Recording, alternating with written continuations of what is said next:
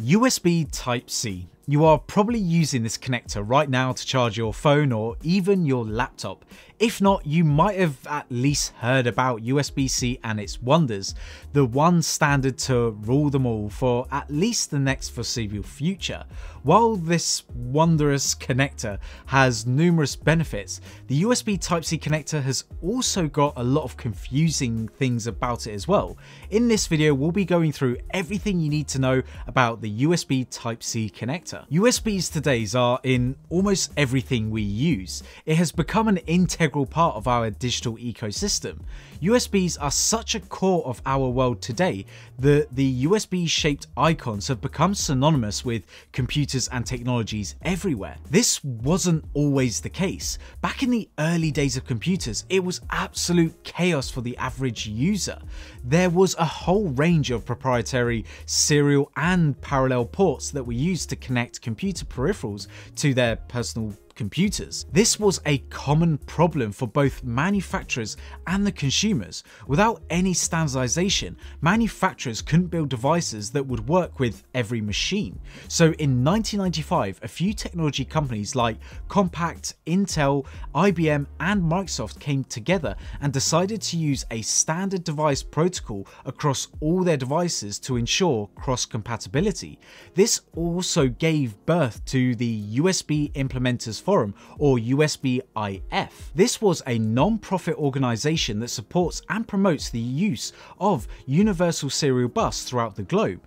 USB-C is an industry standard connector for transmitting both data and power through a single cable. USB-C, also known as Type-C, is the latest connector developed by the USB Implementers Forum. The primary purpose of USB-IF is to standardize USB connectors. This is helpful for both the consumer and device manufacturers. USB Type-C is the next step from USB Type-A and Type-B style connectors, and even the micro USB connector that was so popular on a lot of Android phones and devices just a few years ago. USB-C is now a requirement for consumers for its benefits.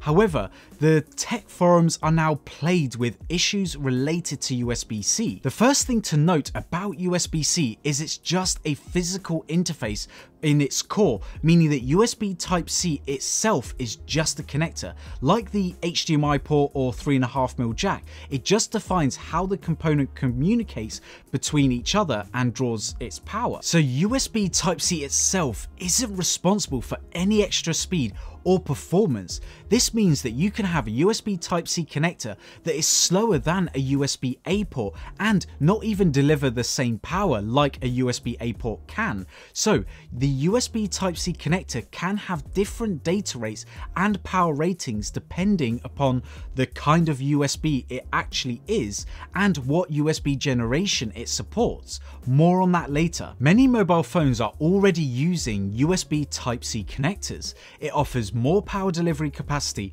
and has a reversible plug-in, meaning that unlike previous USB generations, you can plug it in either way and it will still work. This was game-changing because Apple's Lightning connector was really the only mainstream connector of this type, but it was closed off from everyone to use and the data speeds of the Lightning connector was appalling. I'll get into speeds of USB Type-C later, but USB-C really did open up several technologies and conveniences. Since USB-C can deliver up to 100 watts of power, well, for now, and more on that in a second, a lot of laptops use USB-C to charge up their batteries, meaning you no longer have to have all of these proprietary DC connectors that honestly 5 years ago was the norm with laptops. On a lot of new laptops, USB-C ports are replacing regular USB Type-A ports for good because of its versatility and data speeds, and whether you like it or not, it's gonna be the future. While it's generally true that USB Type-C is faster than USB Type-A and Type-B ports, it's not always the case. Before we can talk about data transfer speeds, we need to go through some of the USB jargon to better understand what we are dealing with. The most common types of USB generations in the market are USB 2.0, 3.2 Gen 1, also known as 3.0, USB 3.2 Gen 2, USB 3.2 Gen 2x2, USB 4, and lastly, Thunderbolt. Yeah, I know, that's a lot, hence why I'm making this video. Here's a chart of the types, speeds, and connections that you'll find all of these in. As you can see, from the slowest to the fastest, USB Type-C can be implemented in all of them, which means as a consumer, you have to make an active effort to check not only what your port accepts, but also what cable will work with that connection. Yep, that's right, not every USB Type-C cable will work either. So, depending on the generation of both your port and the cable, you will have different speeds. And just remember, if you use the wrong cable with the wrong port, you will be limited to the slowest speeds among the two. So what are the things you should know about USB-C before you go out and buy yourself a cable or a device with a USB-C port? The first obvious thing would be to check if your device actually has a USB-C port. That's because the USB-C port can look similar to other ports. If your model does have a USB Type-C port, you should also check what type it is. You can generally find the speeds and type by referring to this chart over here. Pause the screen so you can check out the icons and obviously refer that back to your USB Type-C port. The most foolproof way to check is just to read the user manual for your device. You'll also need to check if your device actually supports charging via its USB Type-C port. Just to let you know, the power delivery on USB Type-C can go up to 100 watts, and if that isn't enough, USB Type-C power delivery is bi-directional. This means that power flows both ways.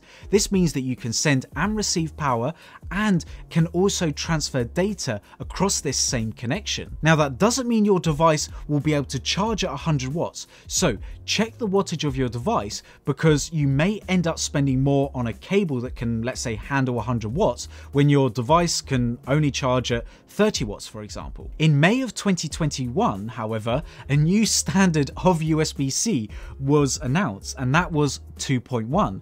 This can actually support up to 240 watts of power, but this is still very new at the time of making this video. However, if you're watching this in the future, then this is something that you should also be aware of. It is also worth mentioning that a new cable for this type of new power delivery will be needed, and most likely none of your USB Type-C cables that you have will work with this new USB Type-C 2.1 standard. It's important to note that just because you have a USB Type-C port on your laptop, for example, doesn't mean it supports charging. It could just be used for data transfer.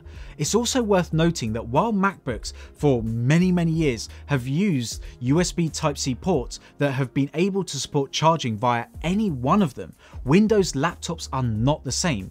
In many cases, a Windows laptop that may have 2 or more USB Type-C ports will only support charging via one of them. You must also ensure that your computer or device supports USB-C DisplayPort alternative mode, otherwise it's not going to work with external displays. Now, if you are getting a USB Type-C cable, it's important to note that longer cables can impact data transfer speeds, so just because you can buy a 10-meter long USB-C cable doesn't mean you should. Signal degrades over long distances, and you'll find that the limits of each of the standards can be anywhere from, let's say, 0.8 meters to around 3 meters. Also, the cable must support the speeds that you are looking to achieve. For example, you cannot use a USB 3.2 Gen 2 Type-C cable with a Thunderbolt port and expect Thunderbolt speeds. You will either be locked to the Gen 2 speeds, or it might not work at all. And it's the same the other way around. You can't buy a Thunderbolt cable and expect your speeds to double from USB 3.2 Gen 2. Everything from the port to the device that you are connecting to the cable that you are using between them must all have the same standard. My best advice personally is that when you're searching for a cable, if it doesn't say which standard it supports on the listing, then it probably supports the lowest USB 2.0 standard. Also, make sure that you look at the cables and see what markings it says, because most of the time there will be some kind of marking letting letting you know whether it's capable of certain speeds or not.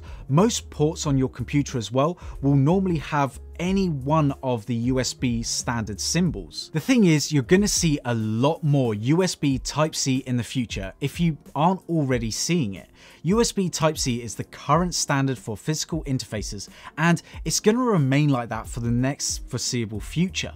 Just bear in mind that USB Type-C is just a connector. It has nothing really to do with the protocols, so make sure you are matching all of the protocols together and you'll be in safe hands.